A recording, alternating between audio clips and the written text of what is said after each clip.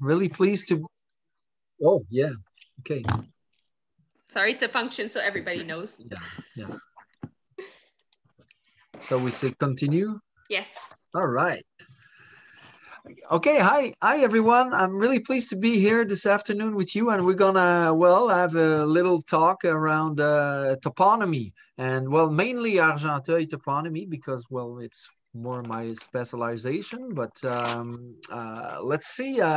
What do toponymy eats in winter? Probably the same thing as in summer. Eh? So it's mostly we're going to talk about, it's the survey of the memory of places and names.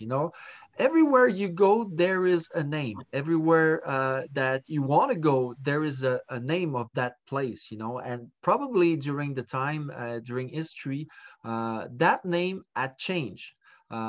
So for our grandparents or great grandparents, probably that road would have been called number 8 road, or route numéro 8. But for us today, it's the 158, or it's the road leading from Saint Jerome to Lachute. So you see, it evolves during times. I would say that well, how come it doesn't work? Okay, good.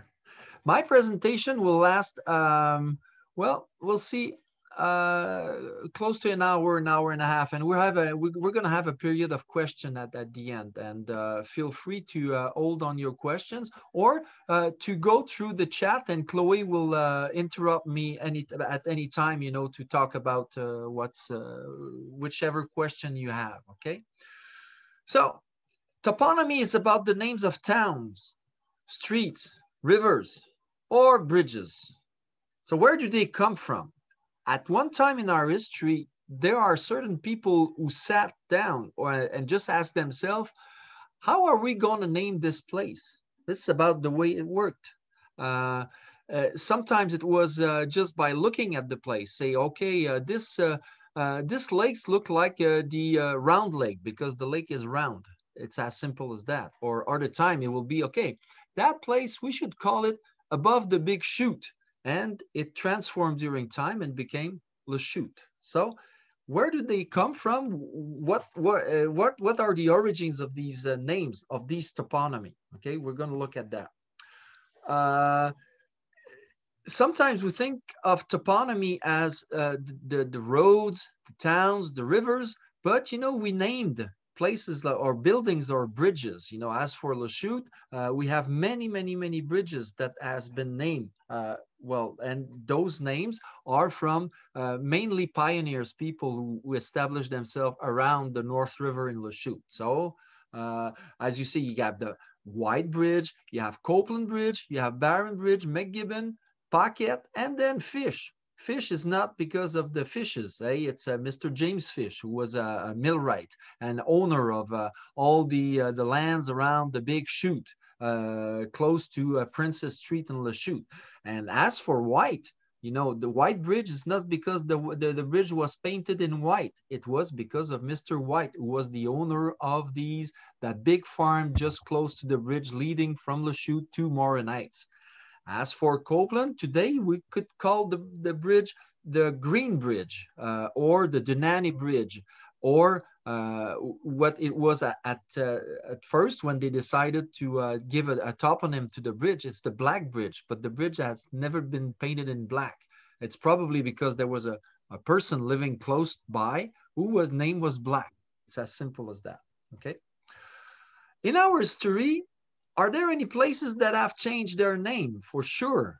Most of the places have changed their name because, before us, before the pioneer family who came through the Laurentian, the lower Laurentian to the upper Laurentian, there were indigenous people living there, native, Première Nation, and for them, they had names for all these places too. You see, probably the Round Lake was the Round Lake too, because it's cultural and it's there. It shows that the lake is round.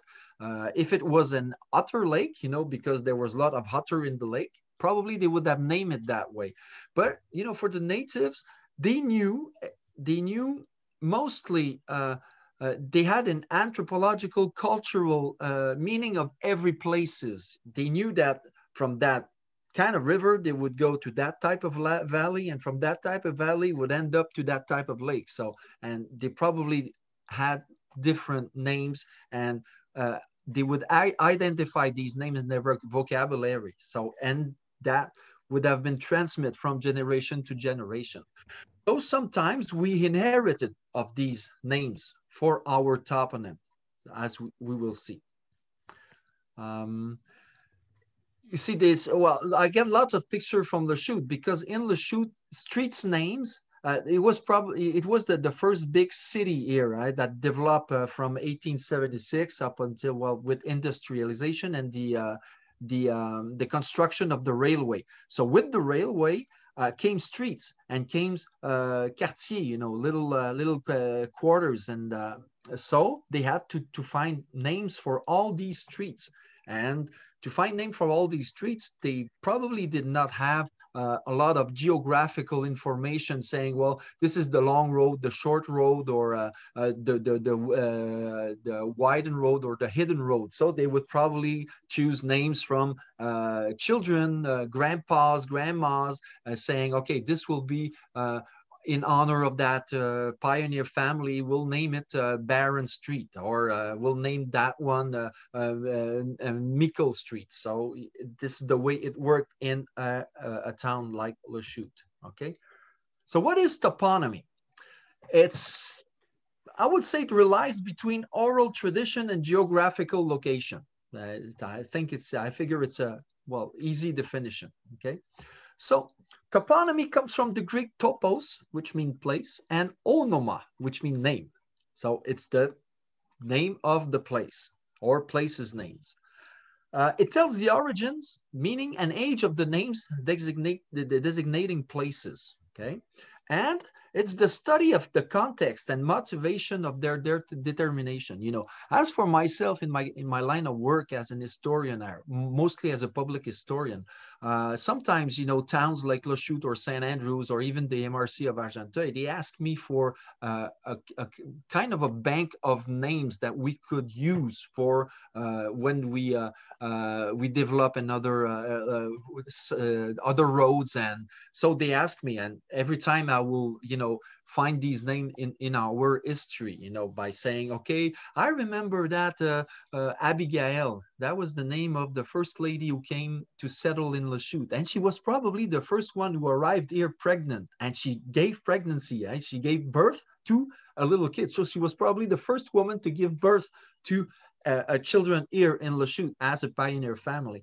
So you see, we explained the context and motivation behind all these determinations. So for every toponym that we have here in the province of Quebec, there are meanings behind it. And it provides information on their impact on societies. Okay, as we'll see, it's the study of places names based on etymological, historical, and geographical information, as we said. And a place name is a word used to indicate, denote, or identify geographic localities such as town, rivers, air, or mountains. Because we know that we have names for mountains too, right? I remembered in the north part of Harrington, there is a place called Michel Tokes Mountain.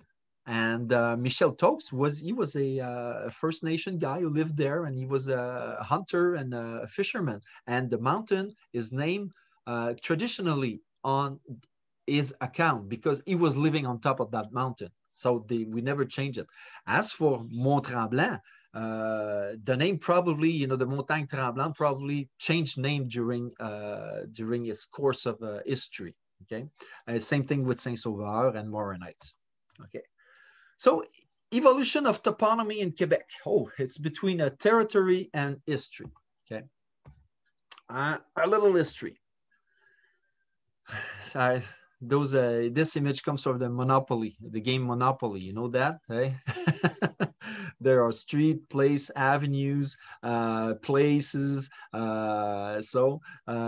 Even on Monopoly, you know, they use the toponymy to create that game. So it's quite interesting to play with the kids. So The Geographic Commission of the province of Quebec was created in 1912. Okay, before that, I would say it would have been the Far West, or it would have been, you know, something that people would get I would say a community understanding out. Okay, how are we going to name this place? Okay, nothing was really official up until it was written.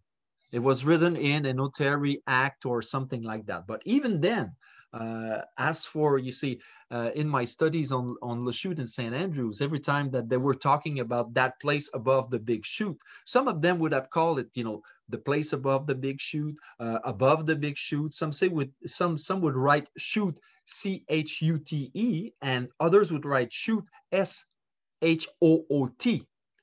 like shooting. But chute is rapids. Right? So it was above the big chute, and then the chute settlement, and then with the French toponym, it became en haut de la grosse chute, and then the grosse chute was removed, and en haut de la chute, and Lachute was kept. So this is how Lachute was created as a toponym. Okay, it was first created by English-speaking people, and then transformed into its French form today. In that time, but that was done in a close time, you know, like between 1760 and 96 and 1803. By 1803, it was written in French in the Notary Act, so it was quite a fast thing. But you know, that little town was developing, so they had at that time, the pioneers had to name the place. So. And with the officialization of the Commission of the Province of Quebec Geographic Commission came a book which said Nom géographique de la province de Québec, and it was written at that time in that book all the official toponym, okay, from 1912. So the Quebec Toponymy Commission, it ensures that Quebec territory is named correctly and highlights the French face of Quebec, and that you probably remember after 1976, from 1977 to with the French bylaw, they decided to translate all the toponyms in the province of Quebec to highlight the French face of Quebec. It was during these days, okay? So 1977, the Toponymy Commission is the organization responsible for the management of place names in Quebec, okay? And at that time, it was, I remember living in St. Andrews, and St. Andrews was called St. Andrews East or Saint-André Est. And then it became in its French version. So it became Saint-André Est, and after that, Saint-André d'Argenteuil. But, you know, my family, we bought a house on Kings Row, which was l'Allée du Roi. It was quite an honorable name. So we switched from 39 Kings Row to 39 de la Seigneurie. And that was the proposition that the town offered for the translation of Kings Row. They didn't want to mix up with the Rang du Roi, that was that 138 from going from Montreal to Trois-Rivières and then to Quebec, you see. So le Rang du Roi disappeared and it became de la Seigneurie. And many streets changed name at that time. But some of them didn't, you know, like I figure in Lachute, you know, Bethany Road.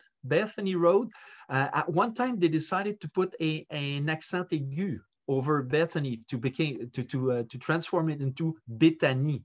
But, you know, Béthanie doesn't have any historical meaning behind it. So we kept the Bethany form, because the name was the name of Bethany. Same thing with Dame-Neuve. We have a road called Dame-Neuve, and the Dame-Neuve is not the new woman. It's not the new woman or the new wife. It's the dam. Dam has a dam, a big dam, you know, constructed on a river. And the only thing that they did, because it was in the cultural heritage of the place, everybody was talking about the new dam. And in French, they were saying it's the Dame-Neuve instead of the Nouveau Barrage. So we kept it, And we even wrote a E after dame. So it became dame, like la madame or la femme. So it's kind of a really strange oddity that happened. And every time I go to the Lachute's town and we talk about toponymy, I told them, you know, we have to correct that. They write it in this simple cultural heritage, you know, dame, D-A-M, and then neuve, dame neuve, or the new dame. So it's quite fun. Okay, the mandate of the commission is created under the Charte de la langue française, and the commission must, you have all the standard, doing the standard, carry out inventory, establish, formalize places, this and the official, okay, and give its opinion to the government on any question that latter submit to it in terms of toponymy. So if we as a collectivity, we decide that dame neuve should be written D-A-M-N-E-U-V-E, we present it to the commission, and because we have an historical background behind this, and well, quite an explanation of the derivation of the writing of the term, it will probably be accepted in its English form. You see, so we wouldn't lose the that inheritage, and we could explain every time, you know, how come the name is the street is named Dame Neuve? Well, it's because of that, you know. We were half and half French and English community, and people were mixing everything, so it's all right. Okay. The change to toponymy in Quebec. Okay. 1977, like I was saying, and then in 1979, the creation of the Guide to Toponymy. Okay, so the generic terms of toponymy must be in French, comply with contemporary French standards, and that was the time in 77, 79. Okay, and specific elements of toponymy from everyday language, such as common names, must be in French language unless current or and exclusive use as enshrined in another language, like we were talking about Bethany or Dame Neuve, you see. So there are always possibility to keep the cultural heritage alive with the toponymy, okay? Which is important, you know, because we can't as a society, no matter what our political opinion, we can't decide that yesterday was good but today's not good anymore. See, we inherited lots of things from our ancestors, and there were people here before French and English people. They were natives, see, and we can't just, you know, run through that and say it doesn't exist anymore, and from today on we talk about this. No, we have to you know, it's a matter of historical importance. So the portrait of toponymy in Quebec. Okay, in 1916, there was only 1,000 names, places. And you see, 69, we were up to 33,000. And then after that, it kind of exploded. See, 78, well, like close to 10 years later on, double. And then in 2001, wow, it tripled. And then in 2013, we were at 235,000 toponyms in Quebec. This is, you know, the main thing is from 78, we started to use the nomenclature of the major roads, like, you know, the 50, the 40, the 20. They became part of the toponyms in Quebec. And those main roads, like highways, at the end, they would be, they had been baptized, see, like the 40, it's the Maurice Duplessis highway, see, and other bridges and so forth. So this is why it has such an augmentation of toponyms in Quebec from 78 to 2001, okay? And those toponyms are on 4 toponymic layers. You will see the French one, the English one, the indigenous one, and the others, because there are others toponym, okay? So the portrait in Quebec in 2001 was that 80% was French, close to 6% indigenous, 11% English, and then 3% were others. Okay. As for English toponyms, most of the names that we kept, you see like the township of Wentworth, that's included in the English toponyms. Okay. The evolution of toponymic layers between 69 and 2001. We see that there is an augmentation of really significant, between 78 and 2001 of the indigenous toponyms. Okay. As for the English ones, there's a recognition of cultural heritage into the English toponyms, but well, mainly French. It's normal from 78 that they had this big augmentation. You see, but as we see here, it's not a recul. How would we say a recul? A way back for the English toponyms. It's always been in a certain augmentation. Okay, just as for the indigenous, and I figure that with all the sensibilities that we have now with the indigenous history, that we're gonna have more toponyms, indigenous one. Coming, and probably some of them would be French toponyms that are going to be translated into indigenous toponyms, which will be a great thing. I figure that if Michel talks mountain, it could be recognized as an official toponym, it will be a great start. See, so the indigenous toponymy. It's part of Quebec cultural heritage. It's right. Well, it has a writing difficulty due to the phonetics and translation, because so many language that we have from different places, the Innu, and then we have the Algonquin, the Iroquois, and then the Abenaki, the Anishinaabe. So it's the Cree up north. So there are lots of language that we have to get familiar with. Okay. Example of indigenous toponymy. You'll be surprised that we have Quebec, Yamaska, Yamashist, Coaticook, Chibougamau, Kenogami, Rimouski, Matane, Chisasibi, Kenasatake, Chicoutimi, Mascouche, Kuujjuaq, Natashquan, and so many more. Okay, and it's present. Its presence. It's there. It's always been there because these places that they has been named from the indigenous heritage. As French toponymy mostly came from 16th century, cultural heritage of the first explorers, the discoverers and the fishermen. 17th century, cultural heritage of the colonizers, civil and religious authorities and lords, like seigneurs. Example, Champlain, Richelieu, Sceaux, Montmorency, Lachenay, Portneuf, Argenteuil. Okay. As for Argenteuil, it came from the first country. Oh, well, we'll see later. I don't want to burn the punches, okay? And you have Mont-Royal, yeah, Saint-Laurent, Île-d'Orléans, Long-Sault. Mont-Royal, it's quite curious because, Montreal, it's the same thing. Montreal, it's in Spanish. It's Montreal. Real means royal. Royal means royal. Okay, so Montreal, it origins from the Spanish word Mont Royal. It's as simple as that.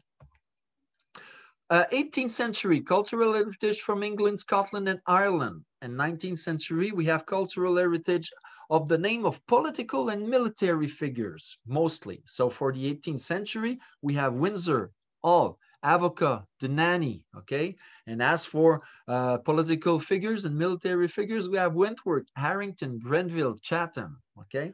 And we can say from a heritage here, we could add Arundel and most of the places name up north in the Laurentian. We have toponymy of spontaneous and popular creation. Often it's descriptive as Lac Clair, Lac Ron, Lac à la Lutte, Green Lake. See, okay? So Why do they name it Green Lake? Probably because the water was green, or it seems to be green, but there was probably lots of vegetation around the lake, or algae coming from the at the time that the surveyor came there, they saw lots of green around, so they decided to call it Green Lake. Okay. The presence of a geographic content like Lac des 16 Îles, so it's like of 16 island, Pine Hill. Probably lots of pine on that hill. Lost River. Oh, wow. Do you know Lost River? Yeah, you probably sure heard of Lost River, right? It's that river that starts from Fraser Lake. It's in Brownsburg, Chatham. And then the river runs from Fraser Lake and then it disappears under the rocks.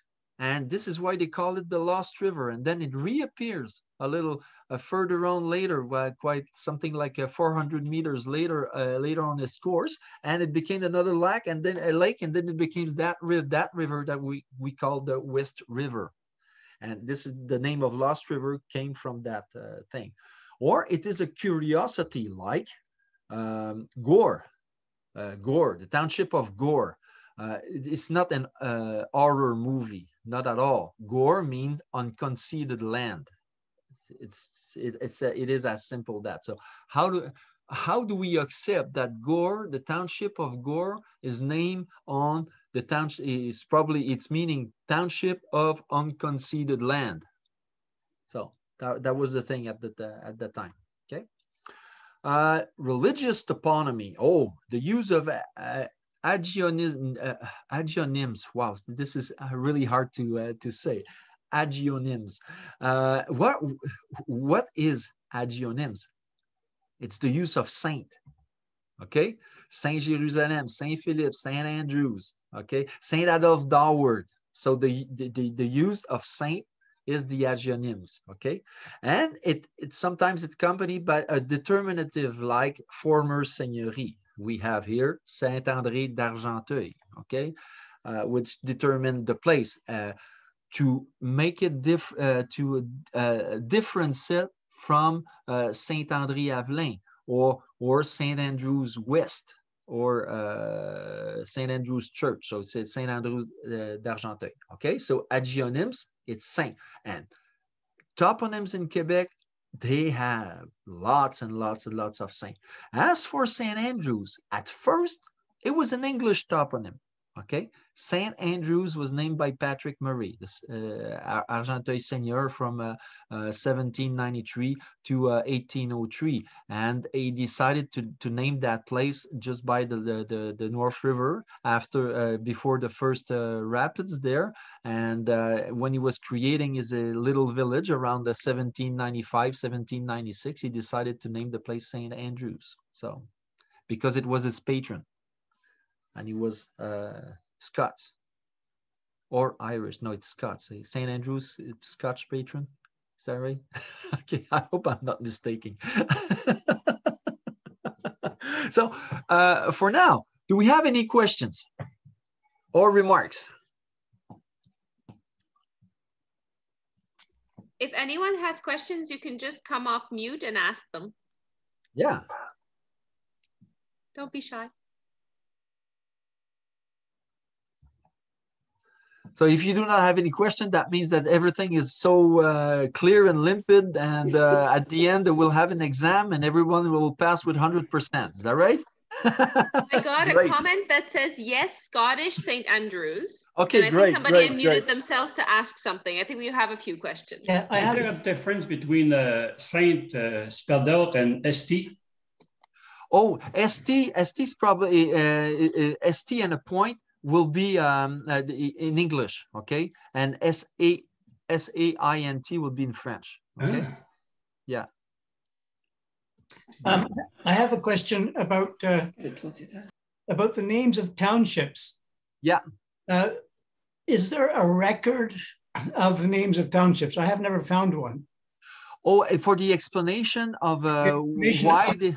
Oh, yeah. Well, this is really a great question, Mr. Graham, and so pleased to see you today. Nice to see you. Well, in my research, mostly for Argenteuil, sometimes we came with many explanations, and there are not really an official one, you see. What you know, sometimes we have to do an editor's decision, as historians. And what I decided to do with all these explanation that we have, because there is not an official one, well, where we can find, okay, we named the township of Wentworth because of that general or lieutenant governor or whichsoever, or Harrington or whichsoever. So if what I found is that when they were named from 1800 to the 18, I would say, 20s, it was probably a military or a political personage, okay, who was active in the wars of the 18th century, and it's an honor for them to be named. So this is the way I look at it. But, you know, I know that in the Laurentian, we have so many townships that we do not know why. I found that for Gore, the simplest explanation was unconceded land, because, you know, they were named, they named it Chatham Gore before, and after that it became the Gore and the township of Gore. So there was nobody, no generals, no politician in Britain that was named Gore, and Gore is probably at the township of unconceded land. So this is my explanation as an historian. This is what I offer as an explanation. But no, there is no place we could find an official, unless you or me as historian, we suggest to the government that this could be the official explanation, you see? Yeah, for Gore, there is an explanation that comes from a request for it to be recognized, and it was described as these illegal Irish residents living on the gore of land. Yeah, and so maybe that could work. Yeah, too, and you know that they arrived really early in the 19th century. Some of them they probably were squatters from starting from 1816, around 1816. So, and they were squatters for many years. Some of them squatted the land for 40 years, 2 generations. It's quite incredible. But was there some cause that made? I mean, there must have been a list kept at some point of when they were named and for what reason. Could it have been lost in some way? Like, could it have been lost in the library when the library was burnt in 1849? Yeah, in Montreal, is that right? Yeah, yeah. with lots of paper from the military canals and on the Ottawa River. I would say, but that could be a good explanation too. Mm-hmm. Well, thank you. Yeah, thanks. Anyone I have one question in the chat. Good. Why did the name of Rosemère, a Scottish lake, become wrongly translated as Mother of Rose in French? Wow. Excellent. That, well, you know, probably as the same as they destroyed the name Dame Neuve. Yeah, you see, they were looking for explanation. See, and it became with time a curiosity, and I do not know who was working as you know, municipal officer in a municipal office in Lachute, who decided that we need to write a E after dam, when everybody knew that dam is barrage and dam is written D-A-M. See? So probably with Rosemère, it's the same thing, the same curiosity that happened, eh? So. I have a question for you, totally on the subject, but out of left field. With so much going on about the religion and each person and the crucifix and the hijab and all that, has there ever been a discussion about removing the ST or SAINT in front of all these towns and whatever named after saints? Wow, this is quite an interesting question, and probably everyone would have an opinion on that, eh? I would say that, you know, for probably for the Quebec government, the fact that the Saint or the ST or the SAINT is is a part of our cultural heritage. It would be difficult for them to remove all of these agionism, you see. And especially that, you know, for generation and generation we've been, you know, hearing those things. So I would say it will be difficult I hope for them. not, because it'll make everything confusing. I Yeah, have another confused. question too, is I've been living here since 1959, and what you call deux montagnes was two mountains. I understand the translation, but before it was called Saint-Eustache-sur-le-Lac. What would cause it to change? What would cause a vote to change the name? From Saint-Eustache-sur-le-Lac to Deux Montagnes. Oh, it's probably because Saint-Eustache became a town, a municipality or something, and decided, and they said, we have to, and the people from Saint-Eustache-sur-le-Lac, they wanted to create their own municipality, but probably they agreed on the term that it will become Deux Montagnes instead of keep Saint-Eustache-sur-le-Lac. All this always goes to a vote. When a town name is changed, it's the population, or it's the government changes it? Sometimes it will be the population, sometimes it will be the municipality that will propose it to the commission, the toponymic commission. Okay. Probably you heard about Denani, okay? Denani close to Lachute. And you know that 2 times in their history, they wanted to create a municipality.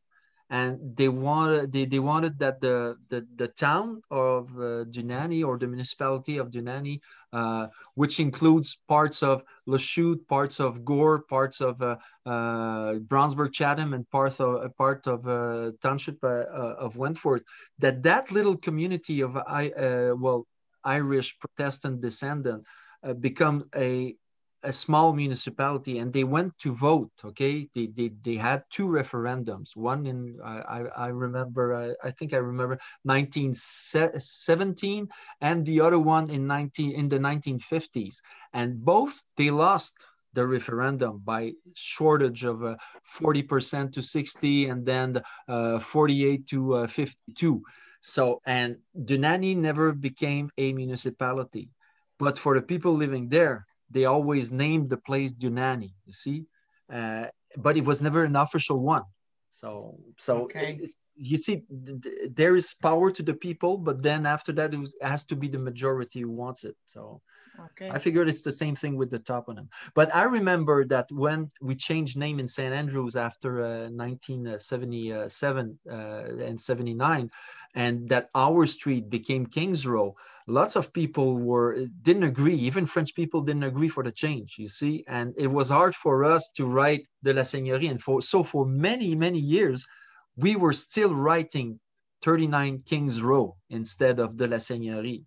And after that, you know, the postman said, okay, well, you have to stop that because we won't deliver the mail anymore. Another question? I have one in the chat. What is brown about Brownsburg? Oh, well, you see, nice question. And it create the lien to go further in my presentation, because now we go to Argenteuil's toponymy, okay? And we're going to explain all the names in Argenteuil. Okay, Elizabeth, you have a question there? Yeah. Yes, I have one more question.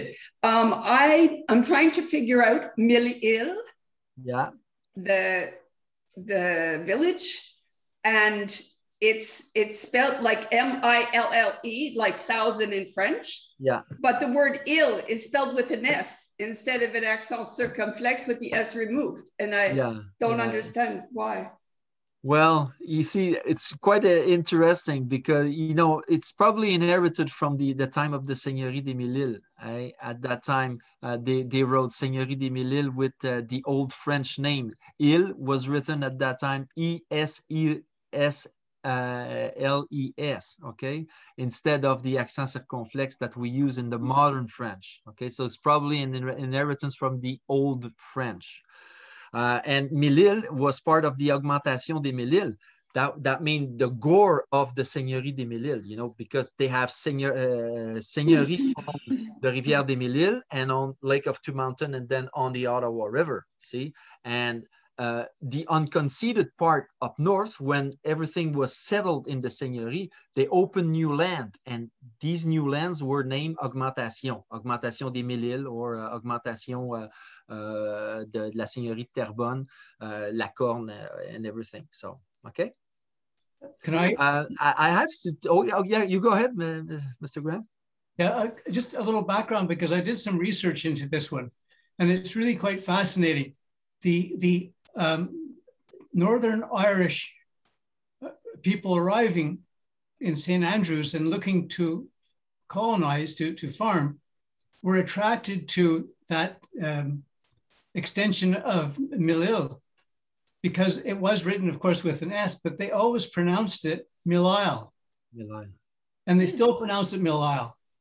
And in researching the reason, I found that some of the families actually came from a place in Northern Ireland with a view of an island that was called Mill-Isle.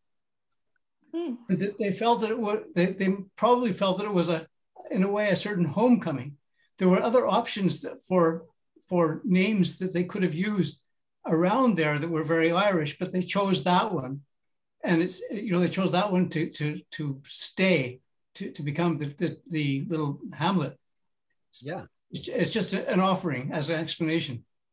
Well, it's great, really interesting to see that point, and especially for them, you know, to go up north. You always wonder why they would go so further up north to establish, you know, and try to farm these land that was only, you know, probably they would crops only rocks, because there was so much rocks, and it was hard for them. Also, lots of hardship that they went up there. So and it's probably really a reminder for them of the old country, of the old places that they came from. And it looks like home, and it was a good way to possess the land too. And as for Mille-Îles, the township of Mille-Îles, you know, it was a part of land that was in a seigneurial way of possessing the land. So that means that most of the land was owned by a seigneur. But by the time they created the township of Mille-Îles on the Côte Saint-Angélique and the other côte, the seigneurial system was abolished.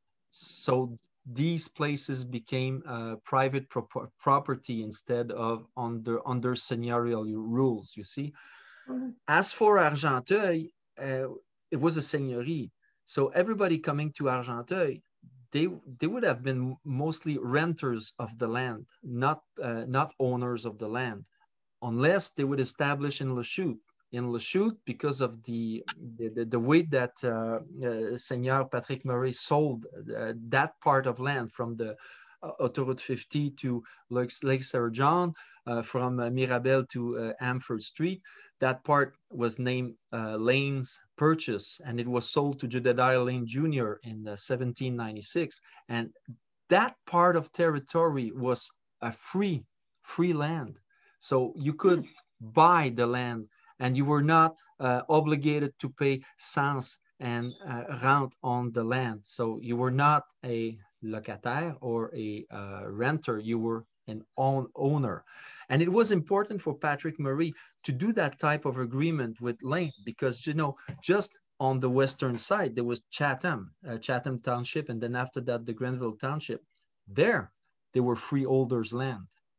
Okay, you had 200 acres of land that you would buy for a couple of dollars and the fees of the surveyor, but you were not under seigneurial rules, you see. So that was quite a difference, and they were in competition. If you wanted to develop your seigneurie, you had to offer something, see. So as for Lane's Corner, that was the way they did it.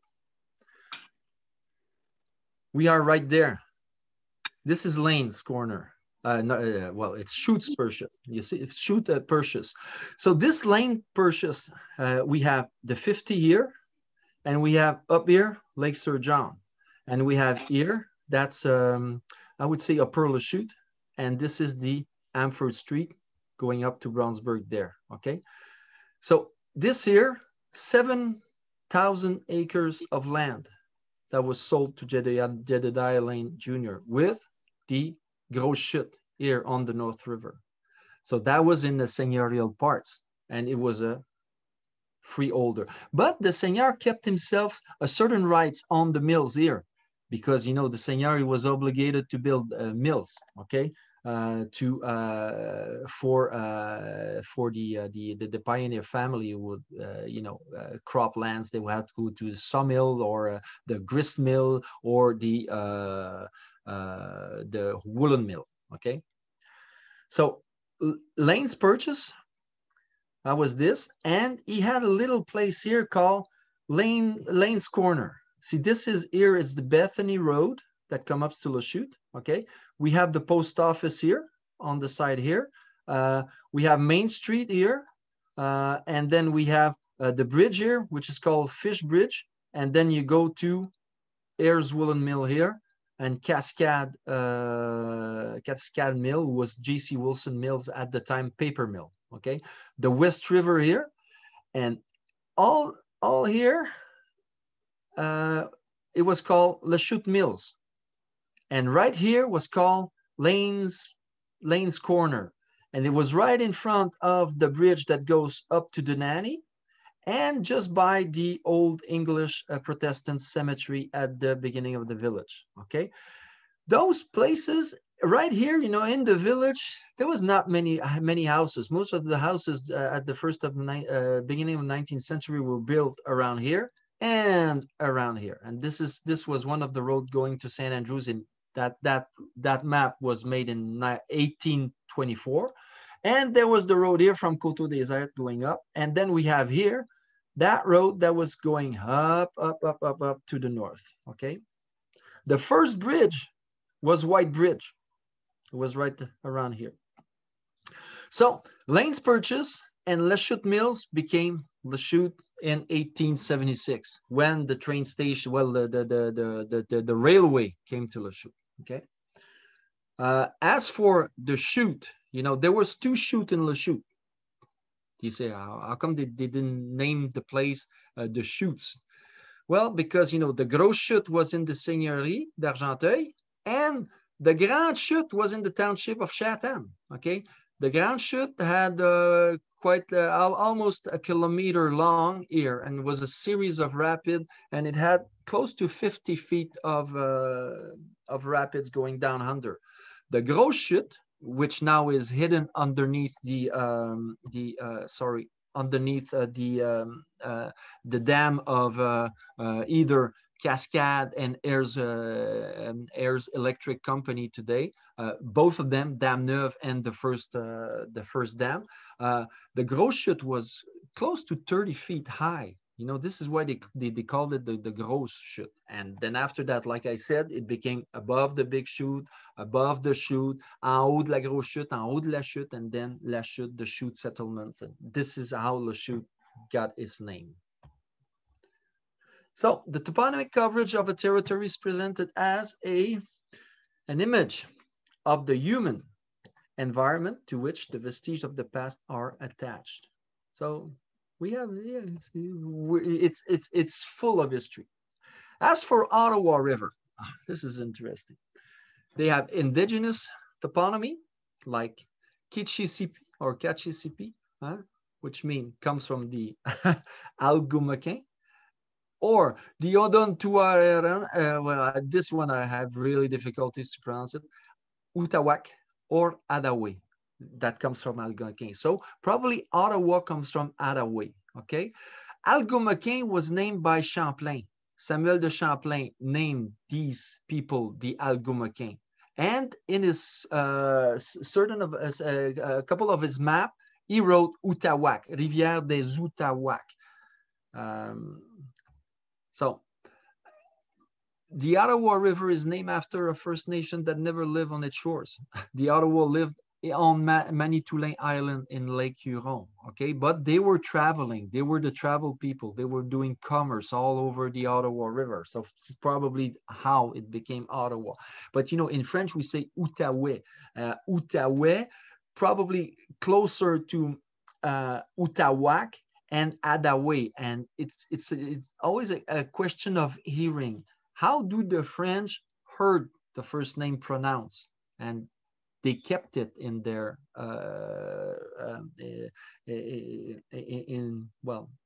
in their mind, and by, you know, doing sometimes the Arab telephone, you see, it kind of add a certain distortion in the pronunciation. So it comes from the Algonquin, and Kississippi means the Grand River, so the long river, which is, well, the Ottawa River is really long. It's close to, well, it's at 1,200 kilometers and more. And Adaouais mean those who trades. Okay.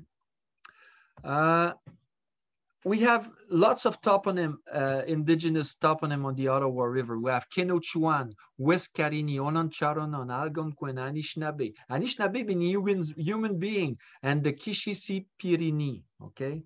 And we have, in French, we have Quinchien, that becomes the Long Saut. West Carini, it's the deer people, le peuple du chevreuil. The Ononcharonon, they were the southern Iroquois living on the southern part of the Ottawa River. Algonquin means our parents are allies. Anishinaabe means human being, and Kishissipirini means the people from the Grand River. The chronology from the 16th, 17th century, Jacques Cartier named it the Grande Rivière, and Champlain la rivière qui vient du nord, and then the rivière des Algonquins or Algonquins. In the 17th century, les Jésuites, they named it Rivière des Prairies or Rivière des Hurons, because the Hurons were traveling by that river. And then after that, Pierre Esprit Radisson named it La Grande Rivière, so the Grand River. And all the surveyors, they name it the Rivière des Outaouacs or Rivière des Outaouais. So probably the first time we hear Outaouais, it's in 1680 from Bernou's map. In the 18th centuries, it became 1725, Rivière des Outaouais, and then Rivière des Outaouais, and then a Grand River. So these toponyms came from a couple of sales act from notary Peter Lucan. Okay, 19th century we have Rivière des Ottawa. So you see, it evolves during the time.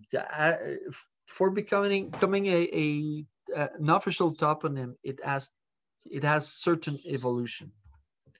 The North River, first time we hear about it, it's 1680, 1682, from the pledge of concession of the Seigneurie d'Argenteuil to Charles d'Aillebout des Museaux, and it was given by Frontenac. Okay, and it's probably the first time that we hear about Seigneurie, about Argenteuil, because, you know, d'Aillebout des Museaux, that family had a certain property in Argenteuil. Okay, and in 1795 we have it in the enumeration of the Seigneurie d'Argenteuil that was made by Marie-Louise Denis. At the time, she was the Seigneur d'Argenteuil.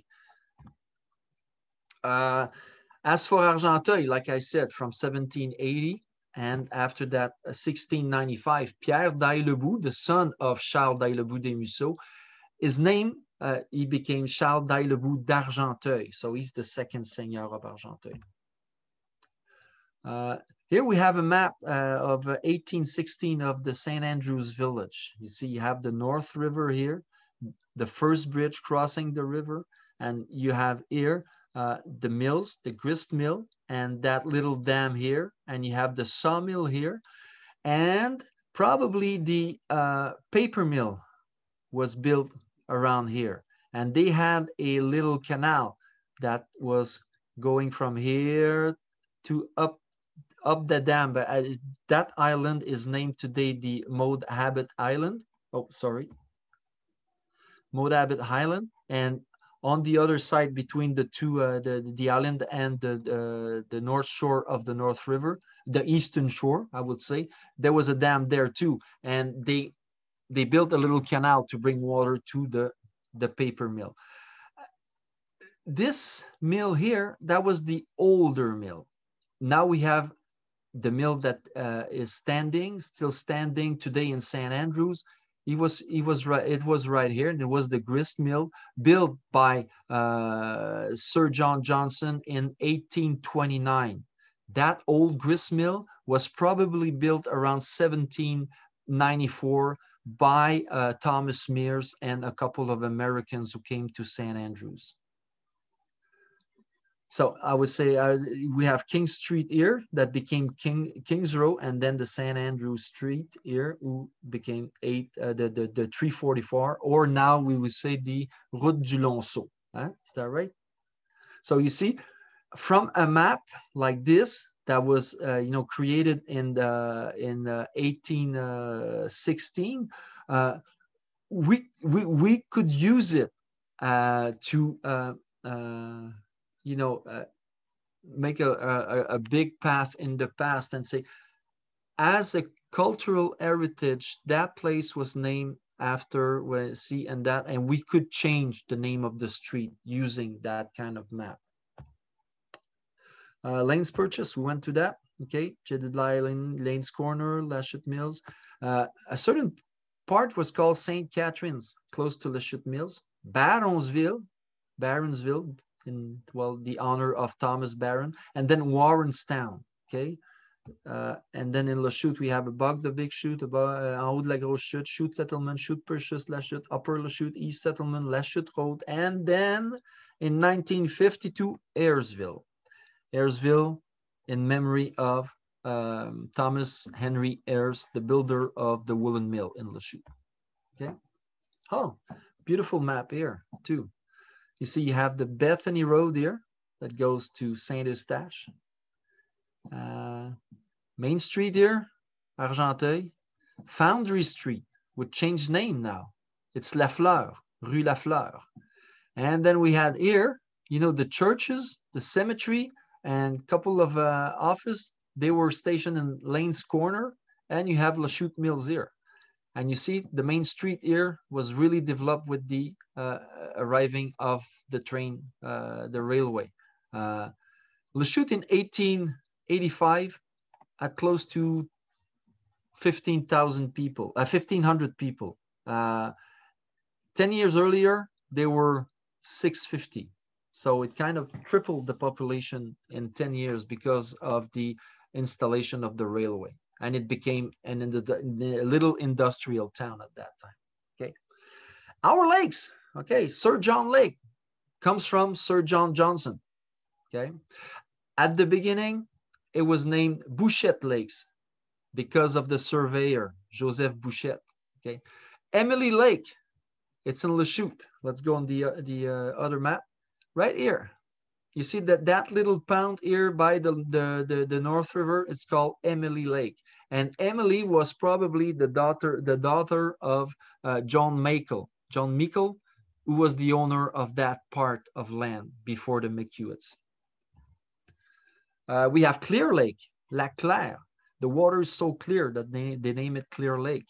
Okay, Dawson Lake, because of the pioneer family Dawson, who came and established around Dawson Lake. Barron Lake, in memory of Thomas Barron, the first one, the one who was a colonel in the Argenteuil military and Milice d'Argenteuil, sorry. And he was a Scots, came to Lachute in 1808. McDonald Lake, probably in remembrance of McDonald pioneer family. McGillivray, same thing. And Commandant. Commandant, it's not because he was a commandant in the military. No, it's the name of the people who live around the lake. They were natives, and their family name were Commandant. Okay. Our rivers: Ottawa, north, Ruisseau William, You have the Rouge or the Saint Andre River, the West River, the Middle Branch, the Eastern Branch, Dewar, le ruisseau Dewar, Kingsley River, the Calumet River, the Rouge River, Masquinonge River. The Rouge River is named because of the iron that we find in the water. Calumet River, it's because of Calumet. At that little place there in Calumet, probably lots of natives used to come and gather around this place. So this is why they call it the Calumet, okay? As for Kingsley, it's mainly, that's in close to Grenville, and it was a mill river there, Kingsley. Okay. A front road and a by road. Okay, front road.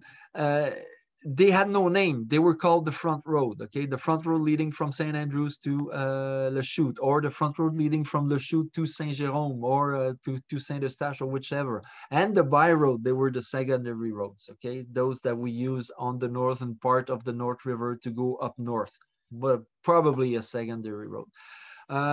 If we look at on the western part, you heard about the Scotch Road that leads from Grenville up to over Denani, close to Denani. That was the path that the Scotch pioneer used to go up north to the range of the township that was up north in the township of Grenville, or to go to Harrington. They were not traveling by the Rouge River, you know, because it was too hilly. It's not a navigable river, so and to do the portage around the Rouge River, it was quite impossible. We just look at, you go by the North River. Okay, it's an easy way to travel over Chute-Belle, but then you see it was hard. So they create that little path that was named the Scotch Road, the Chemin des Écossais, and it was a colonization path that they used to go up to Arundel. Okay, and it was at that time, you know, it was going from Grenville up to Harrington Road, and then after that going up north just by the Mill Pond and over Lake McDonald, and on north up north of Lake McDonald, between Lake McDonald and Lake Beavan, it was crossing from the eastern end to the western end, close to the Rouge River Valley, and then after that to Arundel. That was the main road at that time. Used by the pioneer families who established Arundel. Well, later on they developed other roads, but going around the Lacron and whichever lake up there. The difference between a main road and a secondary road, you see, a main road, they had to they would cross through lands, and they would always have to get agreement from the owner of these land to pass road, because, you know, if you had a gully to build, it was the owner who had to build the bridge down the gully. So it was quite implied lots of agreements between people. Anyhow, okay, streets. Baron, from Thomas Baron. Bethany, we know. Grace. Most of the name in Lachute, you know, they come from the Baron's family. Some of them were wives, other were children, okay? As for bridges, we went through that, okay? Lachute streets, I know that I talk a lot and I don't want to take too much time. It's already 2 o'clock and 10, so, and I want to have an exchange with you and leave time for the questions.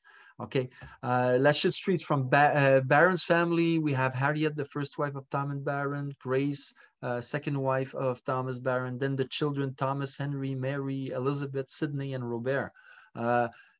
Sometimes it changed, you know, Margaret becomes Bédard, Lanes become Grace, Michael become Robert, Gilbert become Carrière, Fandry become Lafleur, Hugh become Fraser, okay? So sometimes it changed names. I took a Lachute example because we have, you know, lots of toponyms and that, and lots of example. when there is a choice of for a toponym, you know, like I said, sometimes Lachute municipality, they ask me for a couple of names. See, so I came up with Francis, which is Francis Charles Ireland. He was a mill entrepreneur, and he was one of the first writer in the paper at that time, in the Watchman and Daily Advocate, who wrote sketches of Lachute. I figured that this guy here, he deserved a street in his name. As for Abigail, like I told you, you know, she was Hezekiah Clark's first wives, and the first woman to come to Lachute, and probably the first woman to give birth in Lachute. And I think it's important to celebrate that kind of memory.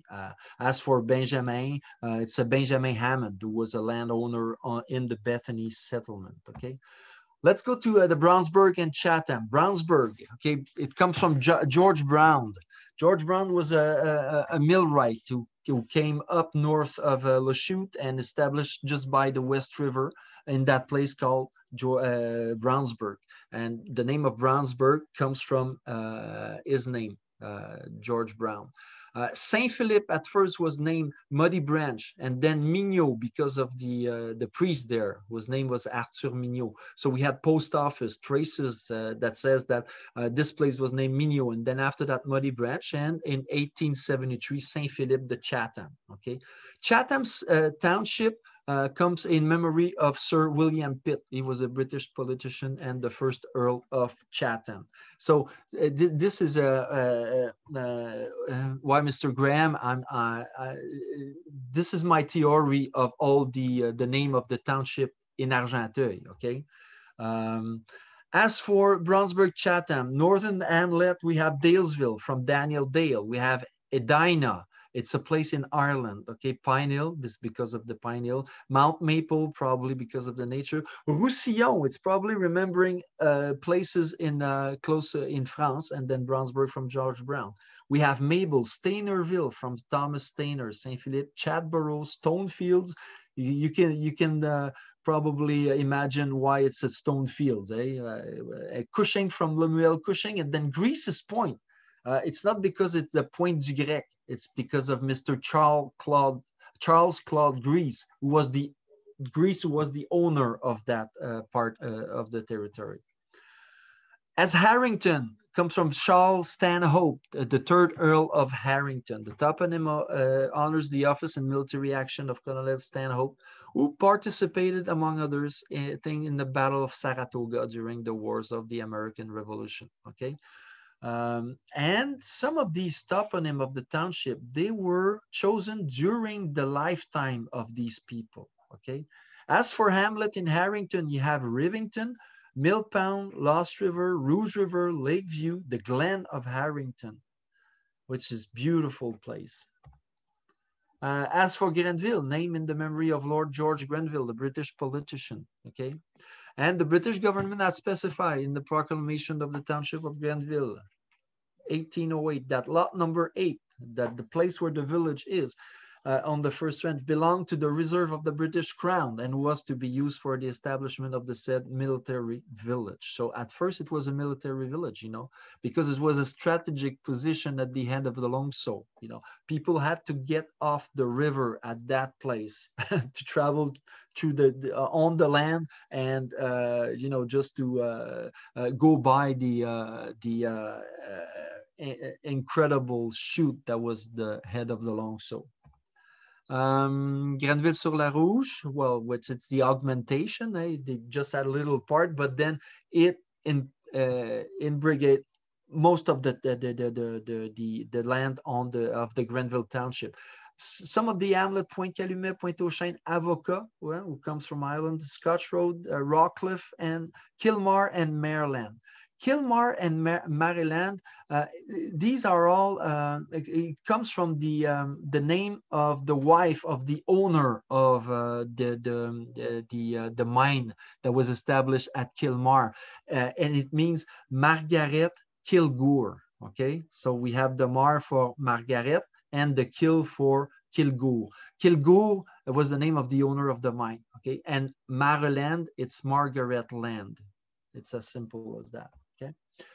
Gore, We went through that. We have Lakefield, Shrewsbury. Shrewsbury, that was a really interesting Irish Protestant community living there from, well, I would say the middle of the 19th century up until 1920s.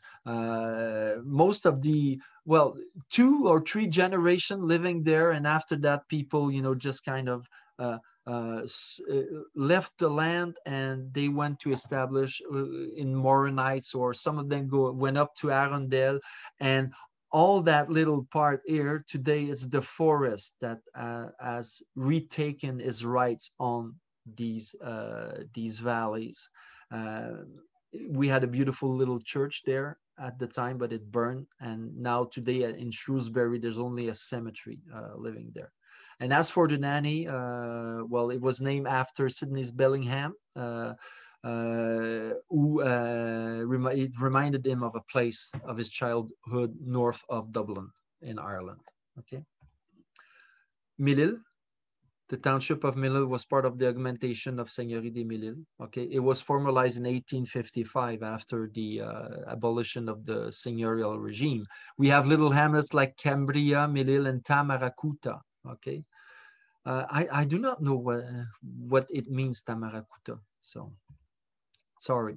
Saint-André d'Argenteuil came from St. Andrews, St. Andrews East, Saint-André, Saint-André Est. We have Geneva, a little place between Lachute and Saint-André d'Argenteuil. It was named Geneva because of the Colonel Gustavus Adolphus Hooker, who